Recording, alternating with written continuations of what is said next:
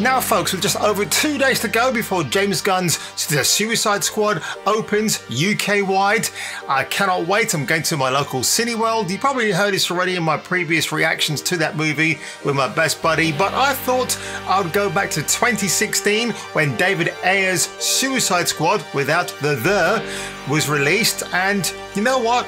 I thought it'd be a great time to go back, talk about my second or third impressions of this film. So without further ado, let's check this review out, you handsome hunker.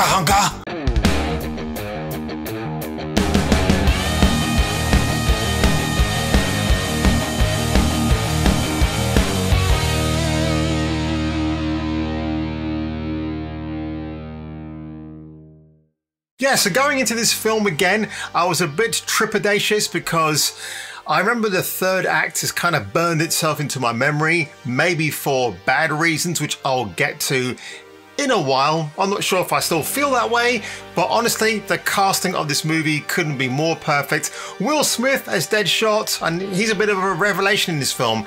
Harley Quinn, played by the always effervescent Margot Robbie, superb. And then you had Joel Kinnaman as Rick Flag. As you know, Tom Hardy was the original choice, but he pulled out for some reason. I think he pulled out to be Venom. I'm not sure if that was the reason, but Kinnaman is perfect. And obviously, if you've seen my trailer reactions for James Gunn's reboot, he's kind of nailed that part perfectly. I can't imagine anybody else but Mr. Kinnaman in the role of Rick Flag. And I've been a fan of Kinnaman since The Killing on AMC, so he's a top actor. Jai Courtney is Captain Boomerang, good day mate, he's awesome. And the other assaulted actors who play Killer Croc and Diablo and Kitana, obviously Karen Fukuhara from The Boys, she's great. So you know the story already. This motley crew of wonderful inmates are released from prison from Amanda Waller, played by Viola Davis. She is a badass in this, she's perfect casting. She takes the role seriously, but at the same time she does have a bit of fun as well, dropping a couple of meta references here, there and everywhere. This film does tie back to the already established DC movies that were helmed by Zack Snyder, so I kind of like that.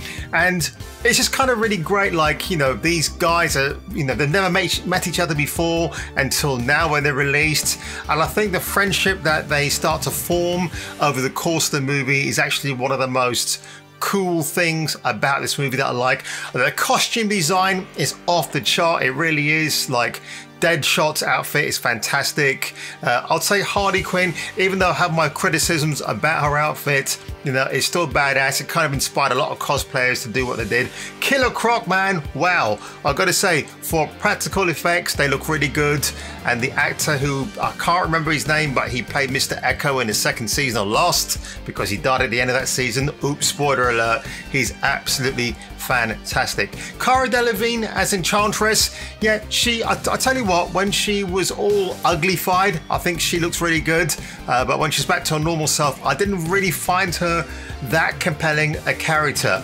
And I will say that David Ayer, he did a great job in directing this movie. I mean, the amount of time he had to do this, and yeah, I've got to commend the guy on that because he's one of my favorite film directors. If you've seen things like Fury, End of Watch, Sabotage with Arnold Schwarzenegger, the guy has got a good flair for action, and I think he really loves directing this movie. I mean, you can kind of see it as well, like the nighttime shots where the helicopters are flying into the city, really well done. They've got a touch of Apocalypse Now about them. You can definitely see that in the way that he's approached that. The action is good for the most part. It's none of this cutaway crap. You know, you can see the action, what's going on. The actors trained extensively to get those moves down to a T, and it all works. You know, no shaky cam, it's fantastic. I love all of that. Which brings me to this fantastic article by Screen Rant. So it's the 8 things you should know about the Ayer cut. So number 8, David Ayer has supported the release of his cut. The hashtag Release the Ayer Cut has been regularly appearing on social media since Warner Brothers first announced in May 2020 that the similarly fabled Snyder Cut would be released on HBO Max. Well, we know what happened with that, and I'm going to also add the Release the Ayer Cut hashtag on this video too. Now, some of this stuff I didn't know actually, and I wanted to go through it here because I might forget to mention some things in this video. So, Warner Brothers altered Ayer's vision due to the success of Deadpool, which is crazy actually. I mean, that's a 20th Century Fox property back then. I know it's Marvel, but wow. So when BVS underperformed at the box office with fans and critics complaining about its dark tone, Deadpool was a groundbreaking hit with its lightened vibe and overriding sense of humor. So the studio recut Suicide Squad, here we go, to be less like the former and not like the latter, and more like the latter, beg your pardon. And then of course the trailer footage was brought in, it was recut. They had that licensed music as well, like Ballroom Blitz by the Sweet. You know, actually the tone of that trailer with the music was pretty good actually, I gotta say. But it was kind of weird that when you watch the movie in the end, like when I was watching on Sunday, I'm thinking, where are the licensed soundtracks that I heard in the trailer? So yeah, it's a strange thing actually. And after the reception of the trailer, yeah, I've done that already. I think I have. Yeah, okay. So Ayer cut had more Batman. Okay, this is like Warner Brothers' big champion more than Superman. So one of the few things that worked about the release of the Suicide Squad was Affleck's cameo appearance as Batman, but he only shows up for a brief flashback. I think it was just 2 flashbacks, yeah. But according to the Ben Affleck stunt double Richard Citroni, Ayer's version of the movie featured more Batman, which is never a bad thing.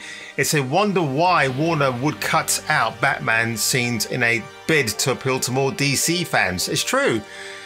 Jared Leto's Joker, yeah, you know what, I've got to say quickly, I like Jared Leto's Joker. I thought it was pretty good. Yes, he was playing it like Jim Carrey a little bit, but yet a fantastic delivery of the lines he was given, and he was really a bit too passionate about the part, if you know what he did in between takes and what he did to his fellow cast members. But here's a really interesting thing. Let me see. Well, at least it was something different, new and different. Hang on. At least it was something new and different as opposed to just copying what worked before. Heath Ledger's definitive Oscar-winning clown Prince of Crime. Joker was featured much more heavily in Ayer's original cut, including being present in the final battle, which would have been interesting to have seen. And I mentioned the soundtrack already. See. Oh, yes. So the damaged tattoo had a backstory. Which is pretty cool. You know, the tattoo damaged, I think, written across his forehead. When the recut version of Suicide Squad hit theaters, Ayer detailed the backstory behind both the damaged tattoo and the grill that appeared in his original cut. Batman knocked the Joker's teeth out following the murder of Robin, which was teased in BVS, then later on in the Snyder cut of Justice League. And so that's where the grill is kind of like replacing, you know, his missing teeth, which is kind of cool. And yes, so scared. Right, this is the one that makes me laugh. Ayer's cut scared the crap out of the executives. Yeah, when Warner Brothers announced that the studio wasn't actively developing a release of the Ayer cut, Ayer reached out to Entertainment Weekly to comment on the news and keep fans invested. Yes, so. Right, so all this a vague comment that the movie was amazing, but it just scared the bejesus out of the executives, which is a story I hear about Warner Brothers all the time. It really does frustrate me, but you know what? If you've decided not to watch this version of the Suicide Squad before you go and watch the James Gunn cut or his reboot, you should definitely watch this one because it's a lot better than I thought it was. The third act, I know you had Enchantress doing a little, you know, belly dance routine, but that doesn't last very long. And when she becomes ugly, I kind of like that version, as I said before. And it's a good third act because all the anti-heroes take turns to try and defeat Enchantress. It's actually really, really well staged. I liked it. And it's very bombastic. And the whole film has that tone to it. So in the end, I would actually give David Ayer's Suicide Squad from 2016 4 out of 5 tasty hot dogs. So there you have it, guys. That's been my review. I hope you've enjoyed it today. And yes, I've been shooting videos non-stop back to back because that's the kind of guy I am. I like to be a bit of a mercenary, a rebel without a cause. And if you enjoyed my content today and you want to continue to enjoy it, you can hit that like button below. You can smash that subscribe button, and I will see you on my next review reaction very, very soon. Kinda, Daddy. Puddin'? Oh. Listen, you are my gift to this handsome hunka hunka.